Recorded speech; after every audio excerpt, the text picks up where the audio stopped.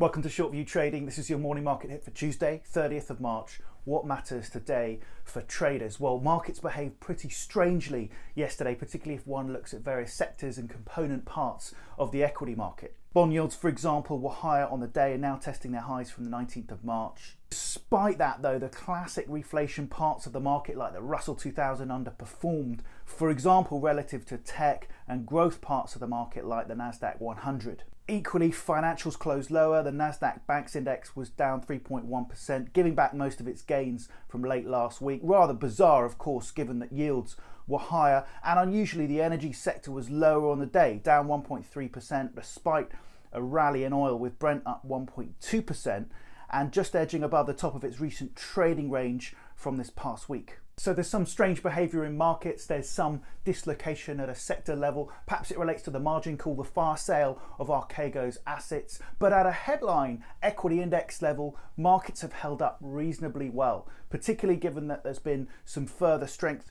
in the US dollar, with the DXY making a new local high yesterday, which in recent months has been consistent with equity market weakness. That hasn't happened this time. And elsewhere, the credit market is behaving well, with US high yield corporate bond spreads tightening further yesterday. They're now at their tightest level since 2014. So where does that leave us? How are we trading this market? We address all of that in our daily trading publication available on the website. We offer a free trial for 7 trading days, and in that publication we make a 1 to 2 week explicit trading recommendation on US equity futures, long or short, and really the view is driven by the signals that we get from our short-term proprietary trading models, like this one you see on your screen now, which is one of our risk appetite models. It picks up the ebb and flow of fear and greed in markets and shows that currently there's plenty of fearful positioning in portfolios, and it's therefore generating a contrarian buy signal for equities. For a full update of our models and for how we're trading this market, have a look at our daily trading publication. What are we watching today? Well, in terms of data out of Europe, we get the first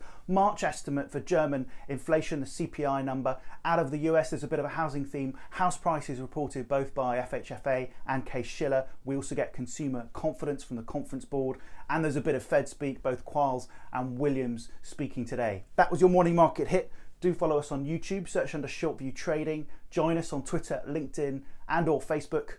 Thanks for listening.